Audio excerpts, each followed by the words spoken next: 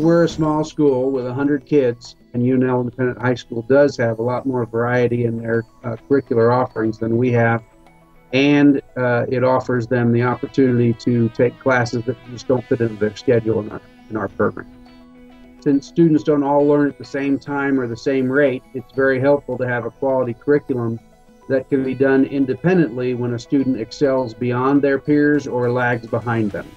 Originally searching for a curriculum for the high school students, there were a few factors that were really important to me because these children are competitive and most of them are college bound. So the first qualification for me was that they actually receive a diploma. The second thing that was important to me was that it be a competitive and a college prep curriculum.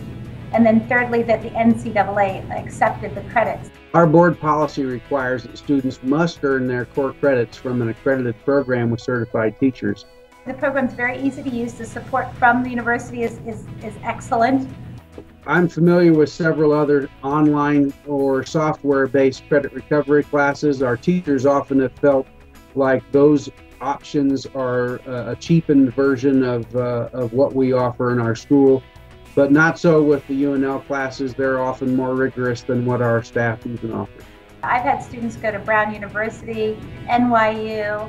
The acceptance of the credits and the diploma from the University of Nebraska has never been questioned by anybody. I would put the college prep program that the University of Nebraska has with their distance program up against anyone that I've seen in the country.